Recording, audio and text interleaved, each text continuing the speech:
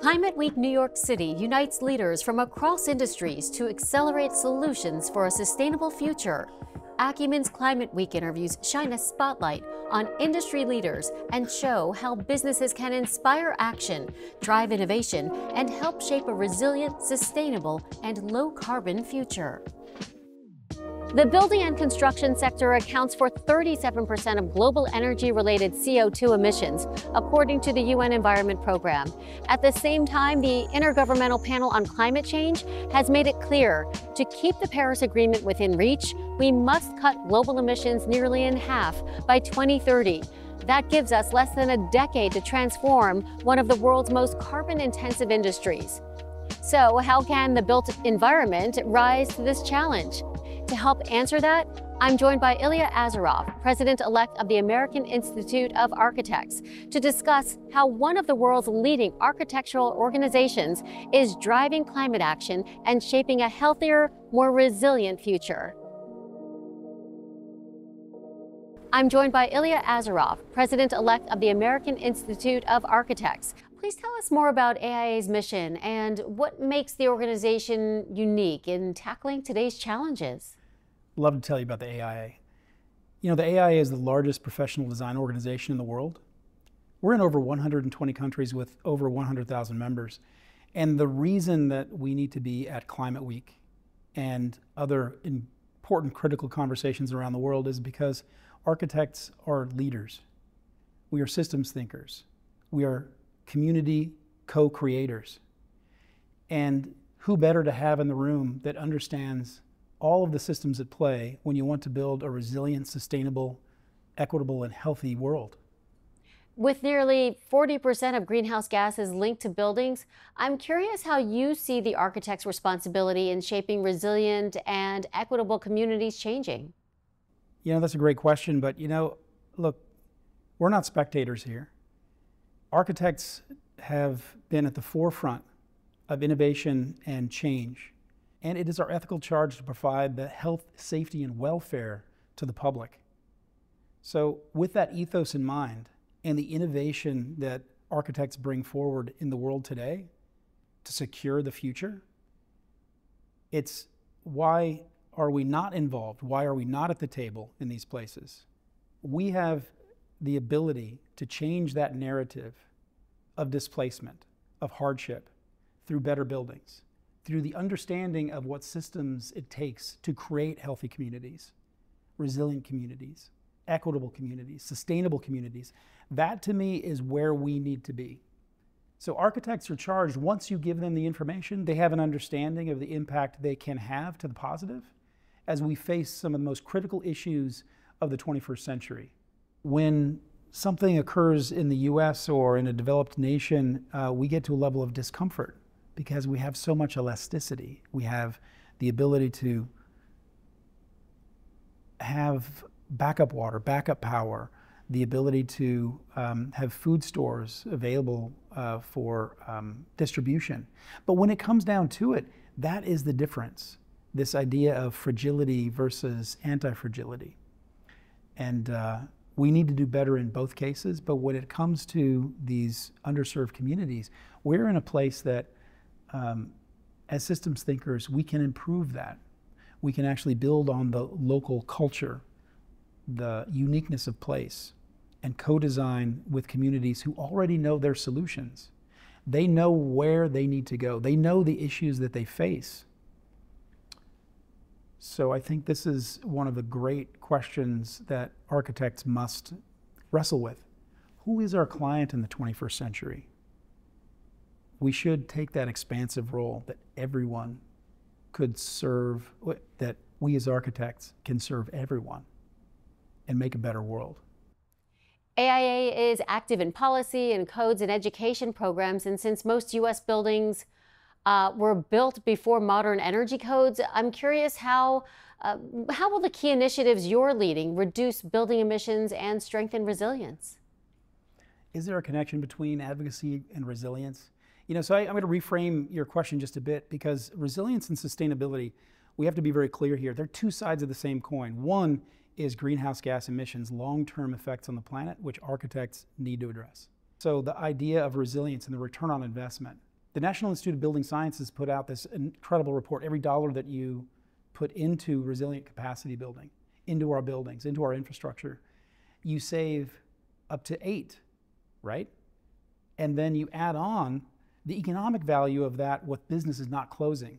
And you put those two numbers together, it's up to $13 saved. So that economic charge for resilience is fairly easy to advocate for. It doesn't matter what side of the aisle you're on. You're advocating for communities that do not fail. On the sustainability side, advocating for net zero. What that means is that architects are at a very critical piece because our industry and the building industry have contributed 40% to the greenhouse gas emissions. So when we think about those things and show through our work the success stories, when we go to advocate for better codes, for a definition of what net zero is with the federal government, we know what we're talking about because we have walked that walk. Our members are creating that positive in their work that you can touch and see and test against. So I think the advocacy comes through the work of our members, but then mobilizing the 100,000 members, working with mayors, working with our state senators all across the country, advocacy groups, science organizations. We are in a very particular place where we coalition build to create change at the highest levels of government, at the local level of government, and in the minds of our community members.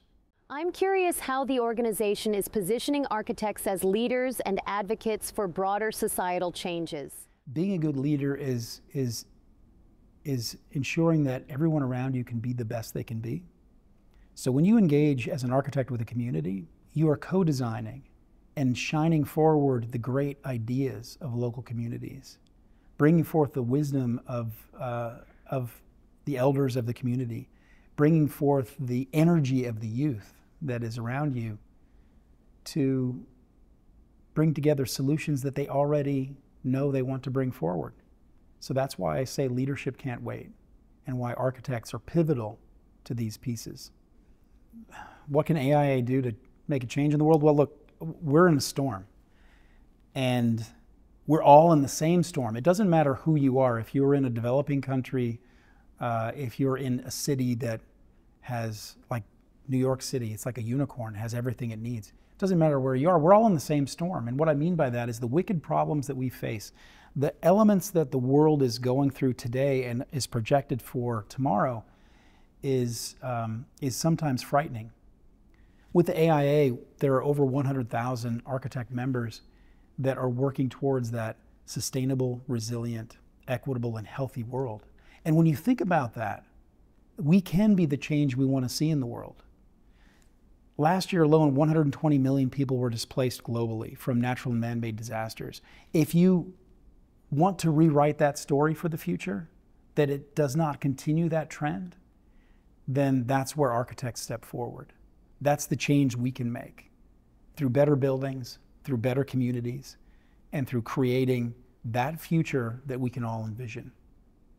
As new technologies and regenerative design approaches continue to develop, how do you envision AIA's role in advancing sustainability and adapting in the future? What is regenerative design? You know, I'm often asked that because I'm a huge proponent of us moving forward. Regenerative design is, for architects, it is repairing the earth with every action that you take. But what we're finding is that the carrying capacity of the earth, the ecosystem services that are delivered by the earth itself are at stress. Another way that we can really think about regenerative design is healing versus curing. You know, curing is removing a symptom. It's flooding, build a wall. It's flooding, lift the building. Healing is a holistic way of looking at things. It looks at all of the systems. It brings together the whole concerns of community. It brings together the whole concerns of the ecosystems surrounding, that we become much more sensitive to healing communities rather than just taking away a few symptoms. If you're doing work anywhere in the world, you need to embrace ecosystem services as part of your work. Planning for communities long-term has been now something that AI is being used for to really start to tease out some of the pieces and parts that may not be salient in the process. Using AI tools as well as a lot of other tools like LiDAR to really scan and understand underlying conditions, things that we can't see with the naked eye, and bring those forward is really, really important. These tools I'm very excited about, and we use them every day, and they're expanding the agency that we have as architects into what we can address as a profession. What we see out there as systems thinkers is now at our fingertips in a much more rapid way. That's why I'm excited about these tools. All right, Ilya Azaroff, thanks so much for your time. As we continue to rapidly approach the deadlines for a range of sustainability goals, tackling the emissions of key industries like building and construction has never been more critical. In fact, building a more sustainable society is literal. It begins with every design choice, every brick laid, every structure raised. And with organizations like the American Institute of Architects leading the way, there is real hope that the buildings of tomorrow can help us meet today's most urgent goals.